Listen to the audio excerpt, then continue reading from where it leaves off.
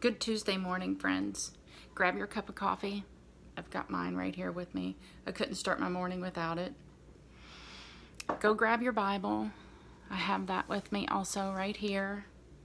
And I'm going to be reading to you today for our Holy Week journey from the book of John, chapter 12, verses 20 through 36. The title of this is Jesus Teaches About His Death. Some Greeks were among those who had come up to worship at the festival. They came to Philip, who was from Bethsaida in Galilee, and made a request. "Sir, we want to see Jesus." So Philip told Andrew, and Andrew and Philip told Jesus. Jesus replied, "The time has come for the human one to be glorified. I assure you that unless a grain of wheat falls into the earth and dies, it can only be a single seed. But if it dies, it bears much fruit. Those who love their lives will lose them, and those who hate their lives in this world will keep it forever. Whoever serves me must follow me. Wherever I am, there will my servant be also. My Father will honor those who serve me. Now I am deeply troubled. What should I say? Father, save me from this time? No, for this is the reason I have come to this time. Father, glorify your name." Then a voice came from heaven. "I have glorified it, and I will glorify it again." The crowd standing there heard and said, "It's thunder." Others said, "An angel spoke to him." Jesus replied, "This voice wasn't for my benefit, but for yours. Now is the time for judgment of this world. Now this world's ruler will be thrown out. When I am lifted up from the earth, I will draw everyone to me." The crowd responded, "We have heard from the law that the Christ remains forever. How can you say that the human one must be lifted up? Who is this human one?" Jesus replied, "The light is with you for only a little while. Walk while you have the light, so that darkness doesn't overtake you. Those who walk in the darkness don't know where they are going. As long as you have the light, believe in the light so that you might become people whose lives are determined by the light." After Jesus said these things, he went away and hid from them. This is the word of God for the people of God. Thanks be to God. I planted a variety of seeds recently: tomatoes, peppers, squash, and I've been watching them sprout and grow.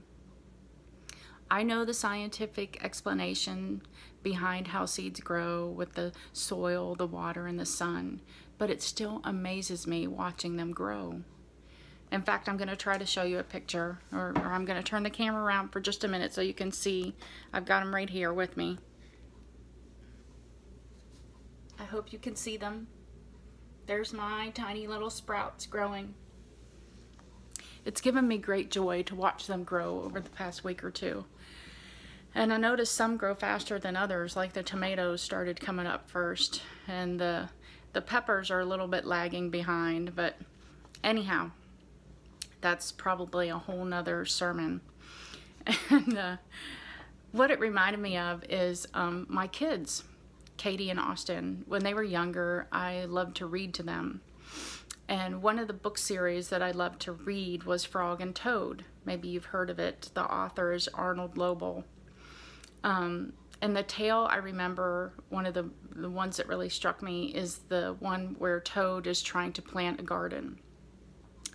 And he plants his seeds, and after a day or two, he starts to fret and worry that they're not going to sprout or grow. So Toad, he starts to sing to them, and he stays up all night with them because he thinks they might be afraid of the dark.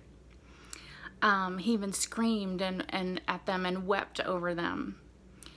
And exhausted, Toad finally fell asleep.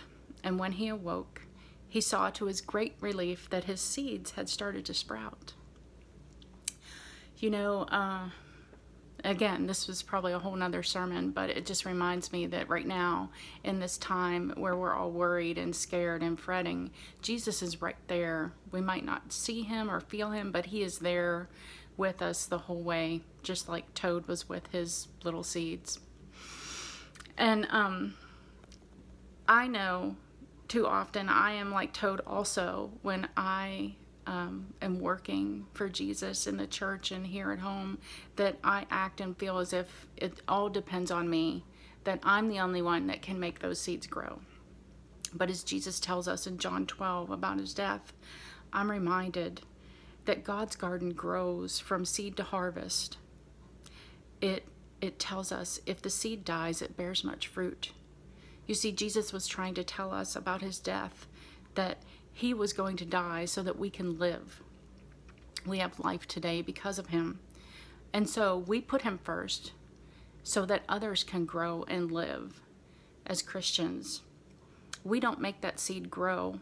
That happens by God's gracious gift and his work. We simply delight in doing our small part in growing the kingdom and being the light today.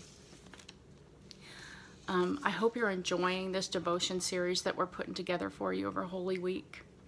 And now I'm going to ask you to join me in prayer. Dear God, thank you for the miracle and the amazing growth of seeds. Thank you for the gift of Jesus and the life and the light that he gives us. Help us to do our small part, to pray, to read, to help those around us learn about him, Lord. And we give this amazing day to you in his holy name. Amen. Have a great Tuesday, friends. Love you. Bye.